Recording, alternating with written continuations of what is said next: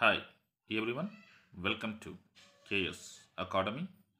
ఈరోజు క్లాసులో AP endowment executive officer grade 3 mains ఎగ్జామినేషన్లో అందరికీ తెలిసిన అతి ముఖ్యమైన చాప్టర్ వేద సంస్కృతి. ఈ వేద సంస్కృతి గురించి ఈ రాబోయే ఫిబ్రవరి 17న జరుగుతున్న ఎండోమెంట్ ఎగ్జిక్యూటివ్ ఆఫీసర్ గ్రేడ్ 3 ఎగ్జామినేషన్లో ఈ వేద సంస్కృతి గురించి ముఖ్యంగా ప్రశ్నలు అడిగే అవకాశం ఉంది. అనగా వేద సంస్కృతికి మూలాధారాలు ఏమిటి, అవి ఎక్కడి నుంచి ఉద్భవించాయి, వాటికి సంబంధించిన ప్రశ్నలు సింపుల్గా తెలుసుకుందాం. అందరికీ అర్థమయ్యే రీతిలో ఈ ప్రశ్నల ద్వారా తెలుసుకుందాం. ఫస్ట్ క్వశ్చన్: ఈ క్రింది వాణిలో భారతీయ సంస్కృతికి మూలాధారాలుగా పేర్కొనబడినది ఏది?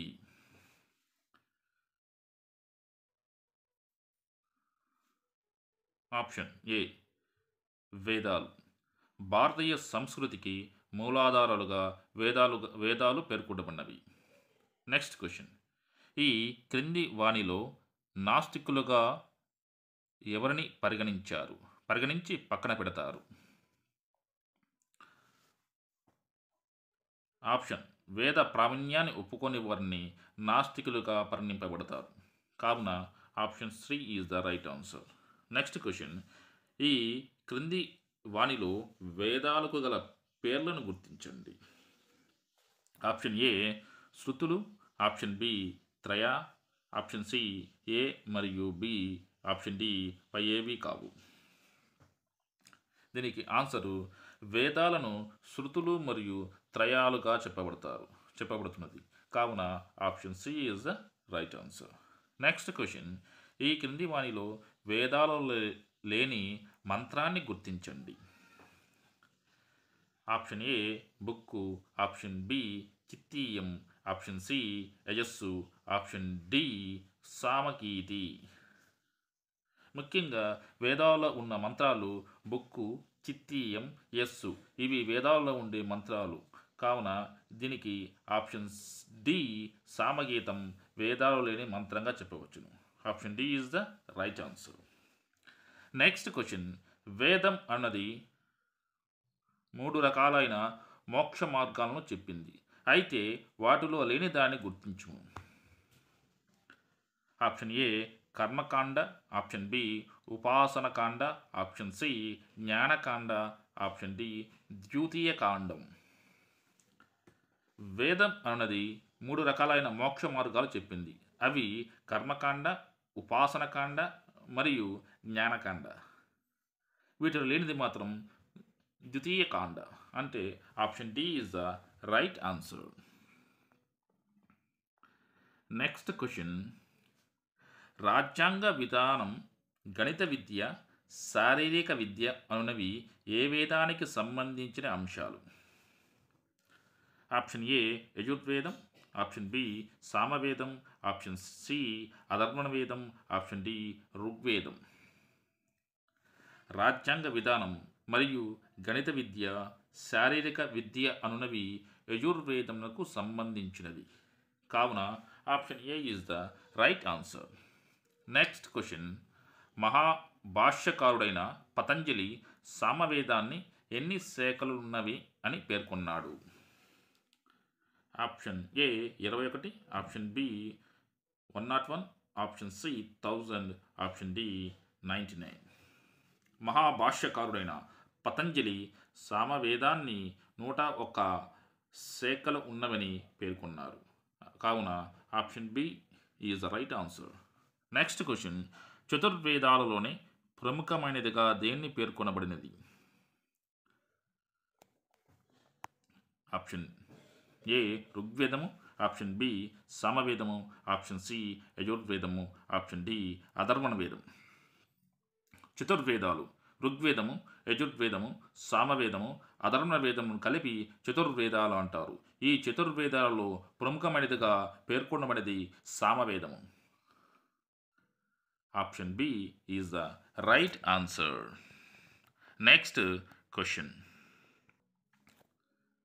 సంహితల సంకలనాన్ని చేశాడు కనుక కృష్ణ ద్వైపాయునికి వేదవ్యాసుడు అనే పేరు వచ్చింది. అయితే వేదవ్యాసుడు అనగా అర్థం ఏమిటి? ఆప్షన్ ఏ వేదాలను రచించినవాడు, ఆప్షన్ బి వేదాలను పొందినవాడు, ఆప్షన్ సి వేదాలను కాపాడినవారు, ఆప్షన్ డి వేదాలను విభజించినవాడు. ఆన్సర్ సంహితల సంకలనాన్ని చేసినాడు కనుక కృష్ణ ద్వైపాయుడికి వేదవ్యాసుడు అనే పేరు వచ్చింది. అయితే వేదవ్యాసుడు అనగా అర్థము వేదాలను విభజించినవాడు కావున వేదవ్యాసుడు అని అందురు. కావున option D is the right answer.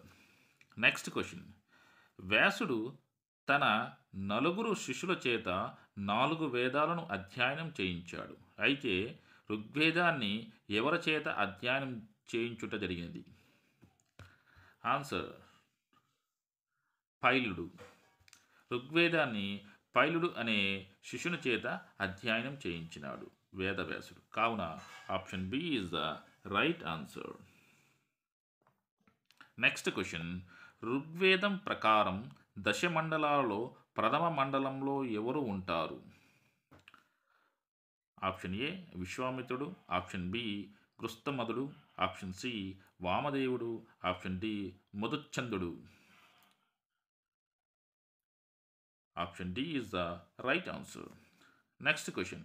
ఈ క్రింది వాణిలో ఎవరు అధర్వణ వేదాన్ని గురువు ద్వారా అధ్యయనం చేశారు? ఆన్సర్ సుమంతుడు అధర్వణ వేదాన్ని గురువు ద్వారా అధ్యయనం చేశాడు. కావున option A is the right answer. Next question. ఋగ్వేదంలో మంత్రాలను ఎన్ని రకాలుగా వర్గీకరించారు? ఆన్సర్ ఋగ్వేదంలో మంత్రాలను 2 రకాలుగా విభజించారు. కావున option D is the right answer. Next question. ఈ క్రింది వాణిలో ఏ వేదాన్ని దశతయ అని పిలుస్తారు? ఆన్సర్ ఈ చతుర్వేదాలలో దశతయ అని పిలువబడే వేదం ఋగ్వేదం. కావున option A is the right answer. Next question. ఈ క్రింది వాణిలో ఏ దేవతని ఋగ్వేదములో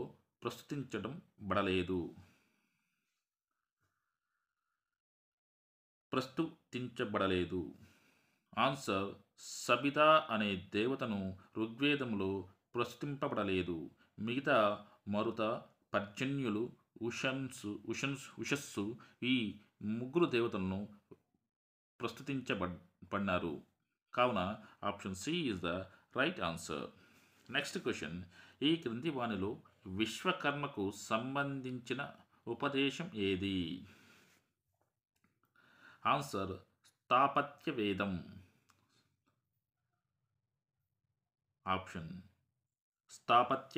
option C is the right answer. Next టాపిక్లో మిగతా వాటికి సంబంధించిన ప్రశ్నలు, వాటి సమాధానాల గురించి క్లుప్తంగా తెలుసుకుందాం.